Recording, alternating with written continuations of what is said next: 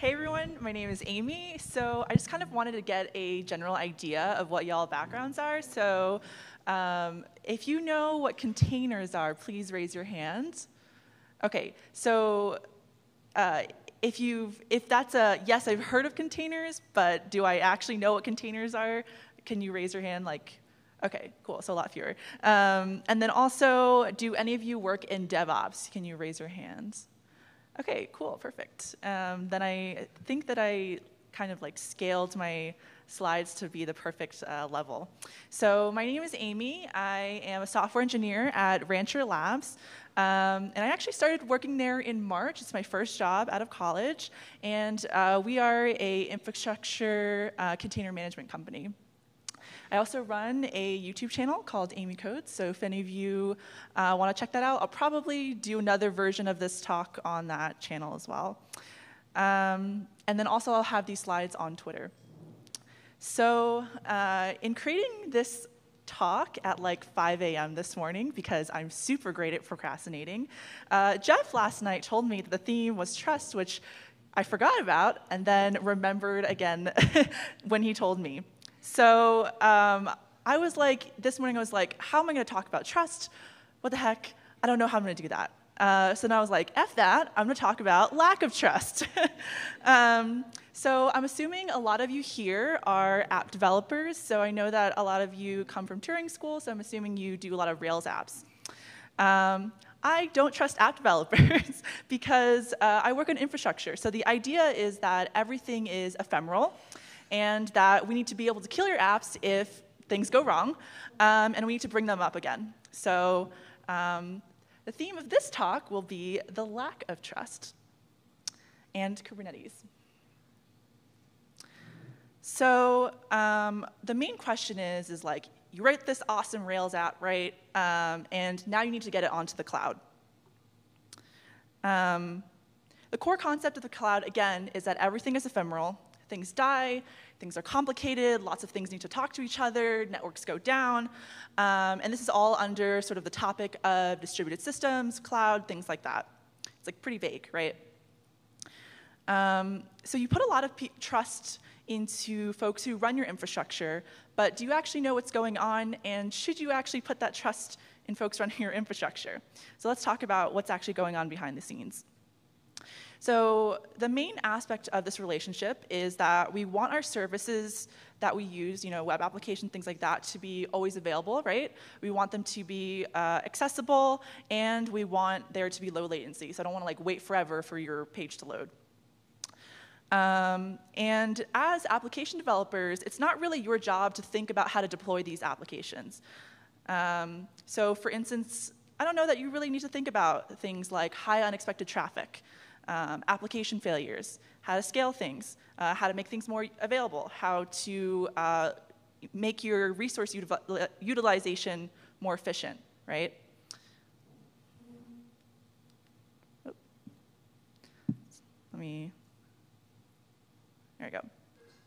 So this is where containers come in. So what is a container? I'm going to simplify it to a point where I'm just going to call it a baby computer inside another computer. And that's what it is. The baby computer is the container, and the bigger computer is the server. So why do we want a baby computer inside another computer, right? So the idea is that it's easier to transfer around. There's resource isolation. It's super efficient in terms of using these resources. And what the container does is it encompasses the application environment. And I'll go more into detail into my next slide. So a common conceptual comparison is a virtual machine, and I hesitate to say that because they're very different. However, it's something that a lot of people compare that to in order to better understand what it is. The main difference is that containers are a lot more efficient, and a lot of other things you can Google that on your own time. Also, you'll note that on the bottom in the gray, I have little Googling points that you can look up later on my slides when I post them up. Containers are ultimately a means to abstract away your infrastructure. As an application developer, you don't really want to think about your infrastructure, how your application relates to it. You just want to develop and make clean code, right? And so I'm here to handle the rest of it for you. So here we have a sample container, right? This awesome picture of boxes. So let's go ahead and walk through what's going on. So here you have your lovely app that you've developed. On your local machine, you have a lot of different dependencies, right? You have different versions of Ruby, you have different operating systems, you have like a bunch of things installed that make your app work locally. When we try to deploy this to the cloud, right, it's like you can't have these inconsistencies. Everything needs to be consistent. You need to test with different web browsers, maybe. You need to test with different Ruby versions, different operating systems, and that's where containers are here to help. It's here to replicate these environments for you easily and quickly and in an easy-to-understand manner.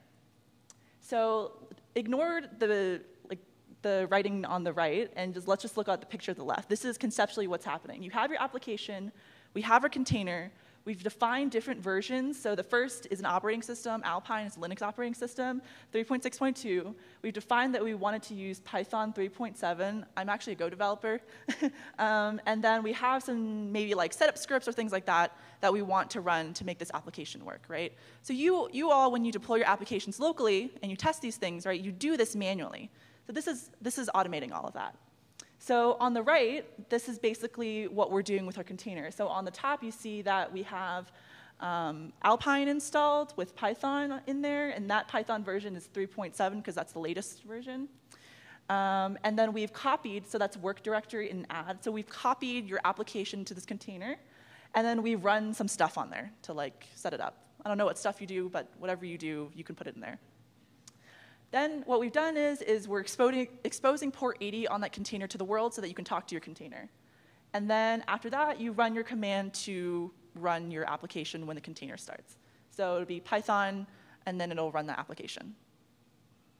And so that's what's sort of like the core concept of what's happening with a container. It's like easily replicable because you have this configuration file, and you can version control it on like GitHub or something like that.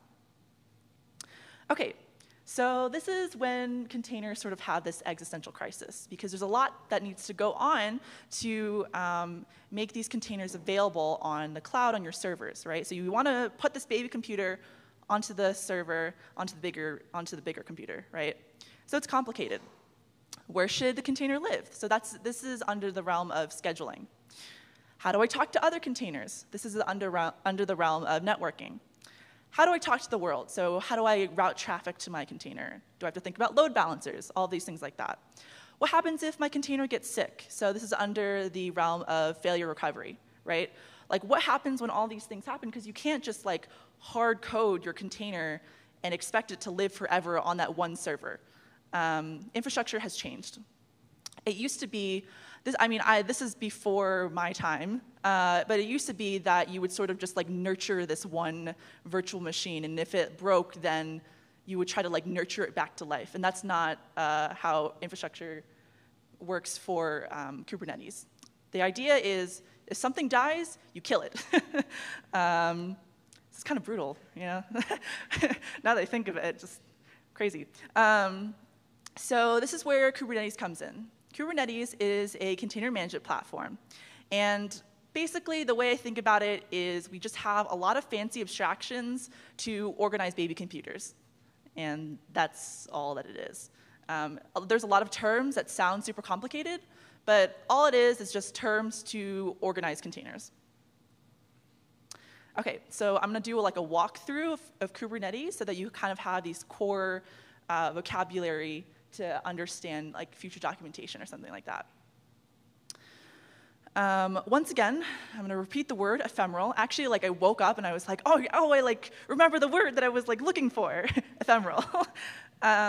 Containers can be stopped, rescheduled onto different servers, killed, etc. Right? They're ephemeral. The idea is that we can return to this state very quickly, and we don't have to like finagle with anything to like make our app heal again. So this is one abstraction to organize containers. Some containers are really tightly coupled together. They need to like always talk to each other. Therefore, they need to be scheduled on the same server. So we need to make sure that these two baby computers are always together on the same server. So we need more ways to organize containers, right? So this is where pods come in. Pods are a scheduling unit. they can have one or more containers in a pod, and each pod is given an IP address within the cluster to be reached, right? So you have a bunch of servers, and a bunch of servers together make a cluster. So for this IP address, it's important to note that you cannot reach to this IP address outside of the cluster.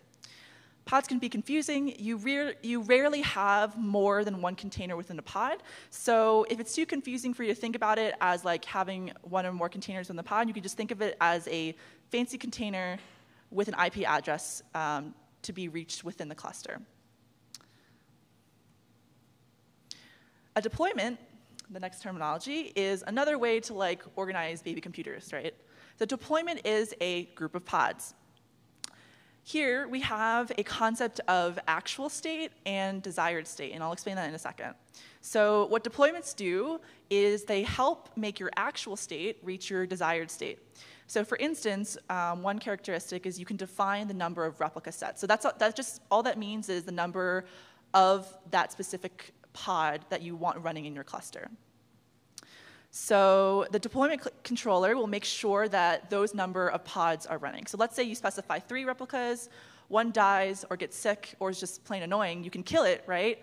But the deployment, what it'll do, it'll make sure that it spins up again. So when you kill it, there's 2 pods running, and then the deployment will make sure that it reaches the desired state that you specified to reach up to 3 pods. So the main takeaway from deployments is it helps you get from actual state to the desired state that you specify in configuration files. However, we still need more organizational concepts. So deployments were about actual versus desired state, but there's nothing really about like actually reaching a group of pods, right? So services, what it is it refers to a group of pods or deployments and has nothing to do with desired state. So here's the problem that we pose. Recall that each pod gets its own IP address. When they restart or die or get killed, their IP address can sometimes change. It's not like a reliable IP address to reach this pod. So it's unreliable. So let's say you have a group of pods, let's call them front end, and then you have another group of pods, and let's call them back end. How are they supposed to talk to each other? How are they supposed to send information to each other? Like, what is going on there? So this is what services solve. Services is a group of pods, and it is a dependable endpoint to communicate. So for instance, we have service front end, and we have service back end, and they can communicate to each other via this endpoint called front end or back end, or whatever you want to specify it. I think here I call it service 1 and service 2, whatever. And so I want to like go back and kind of differentiate deployments and services again. Remember, deployments, there's no endpoint there. It's just actual state versus desired state. Services, the grouping is there to reach a group of pods. Okay? Okay. So now everything that we've talked about so far was within a cluster. So there was no way for the outside world to really reach my cluster or talk to anything or like actually look at your web app. So what we have is called an ingress controller.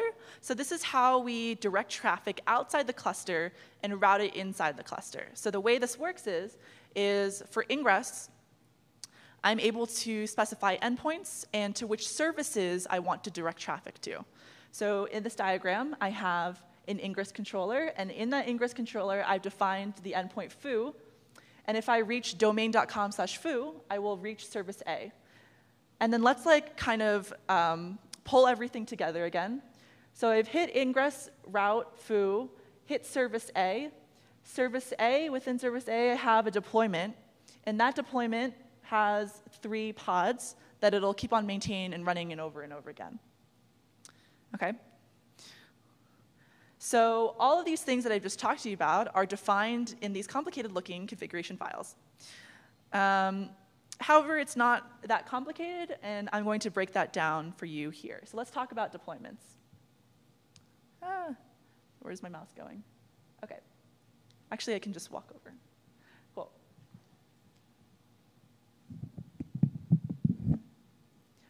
So we talked about deployment before, and here we are specifying deployment.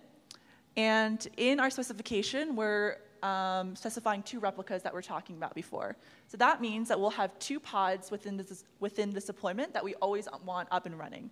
That's a desired state. Then we have things called labels, which I'll get back to later. And then within our deployment, what we want is to have each pod run an image called app image, which is whatever your app is. And we're exposing port 80. So that's a deployment. And then you'll see for our service here, we have the selector app. So what it'll do is it'll route all traffic to anything with the labels app, our app. And then it'll route from port 80 to port 80 on your container over there. And then for ingress, what's happening is that your outside traffic is running to your service name, our app, which is specified here. And then the service port is port 80, which is also specified here.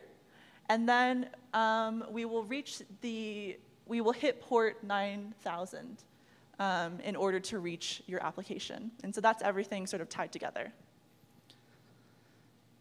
And also, these are all called manifest files, but it's just more vocabulary. So I just want you to remind you that like all this vocabulary sounds really fancy, but it's just a means to sort of like organize your baby computers.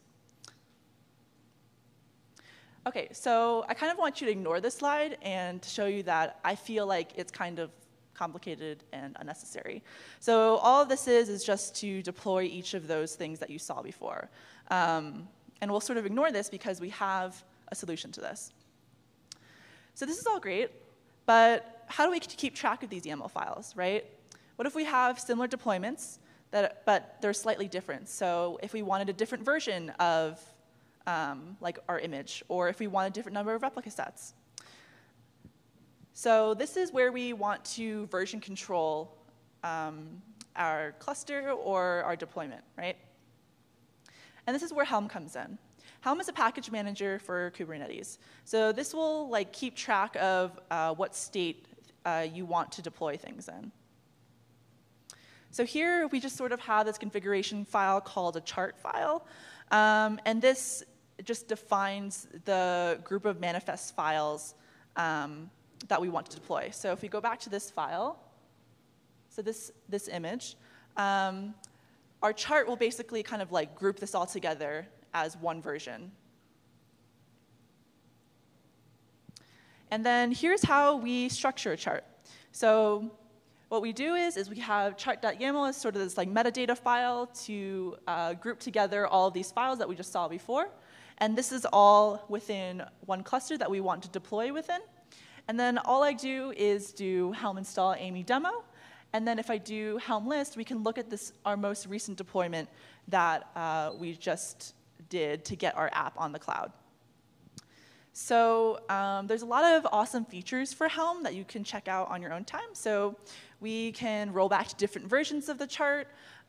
We can pull official charts that other people wrote with like cool apps that they want to run in the cloud. We can lint charts. And there's a lot of awesome things related to Helm, version control, and Kubernetes. And thank you for your time.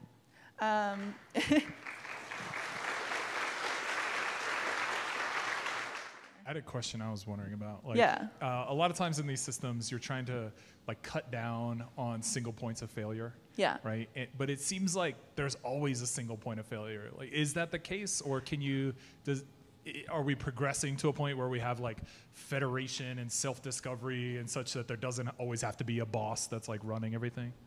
Yeah, I actually haven't like looked into federation, but so if we like talk about the predecessor to Kubernetes, Borg, and things like that, that was Google's previous container management platform thing.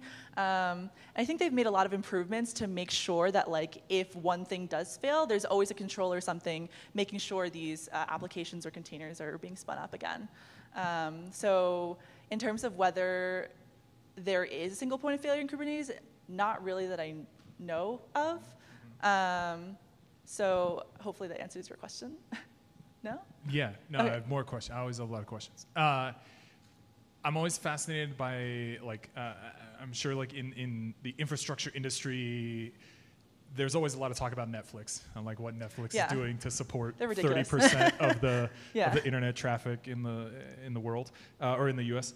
The Chaos Monkey approach to, like, if you're not familiar, they have a project that they run in their production infrastructure whose job it is to go Bring chaos. and bring chaos by like killing processes and just like hopping across machines, across clusters and data centers and so forth, just killing processes and making sure that things come back to life.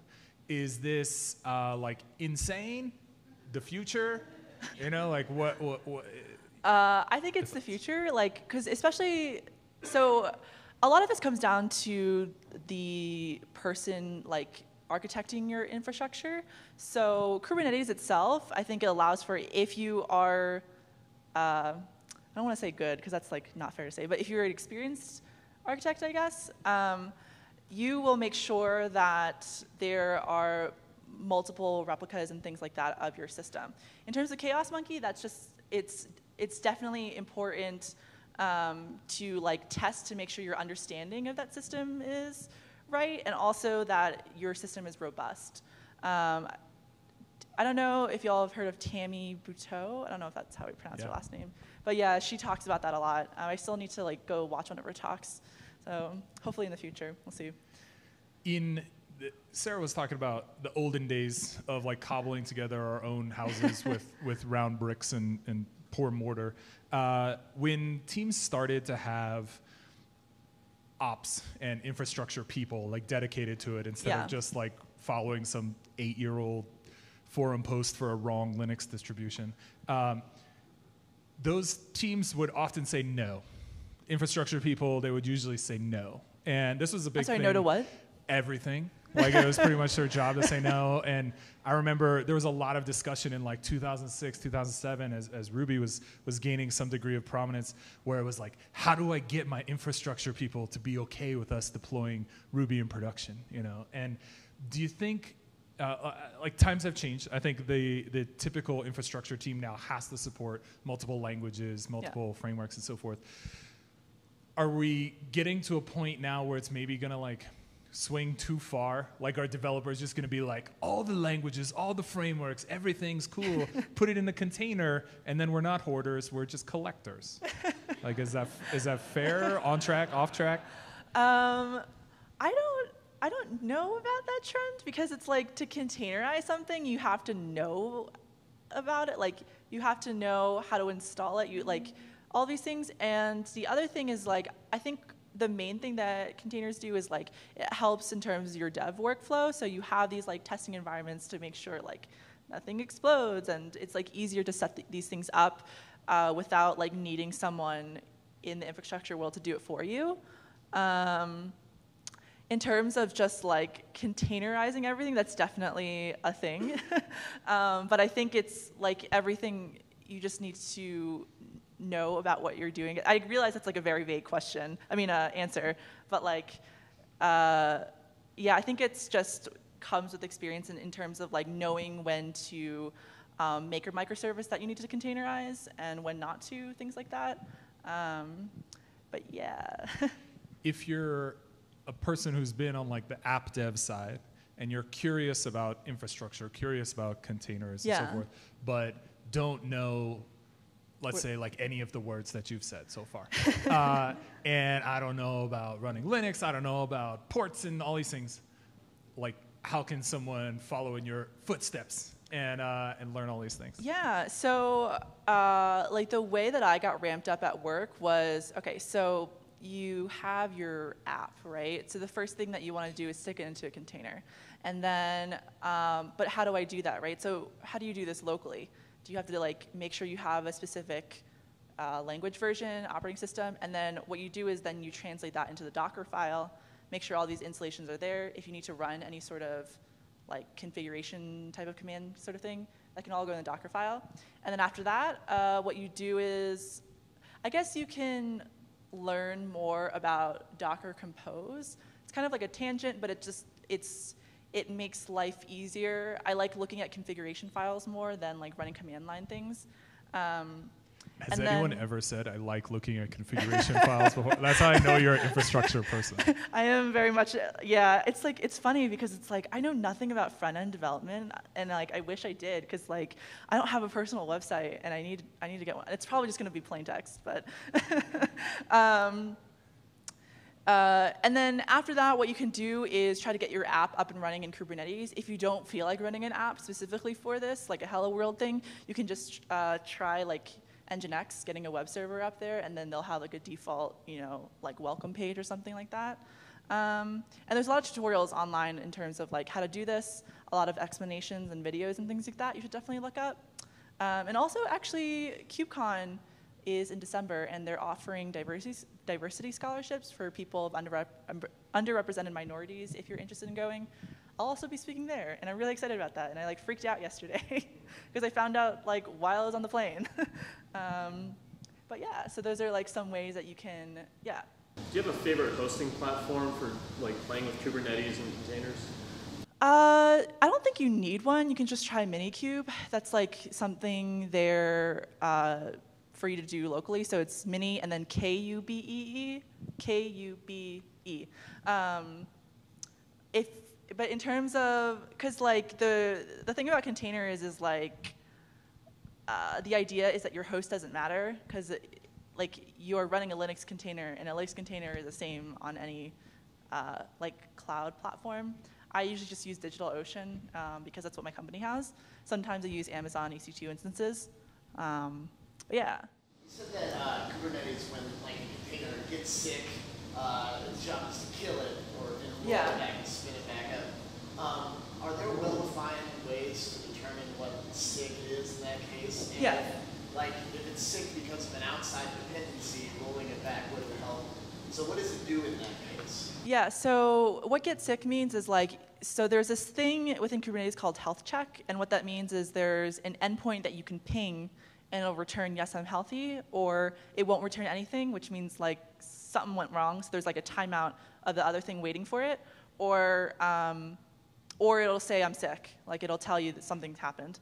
And then that's when something outside of that pod can respond and kill it or something like that. I forgot the second part of your question.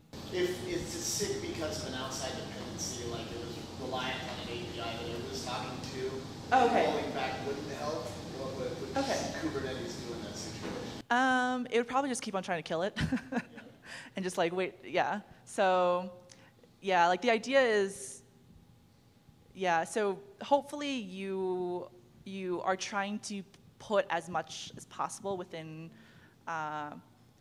your cluster that like it needs, and if it does need an outside dependency, try to, I guess, make sure that thing works a lot of the time.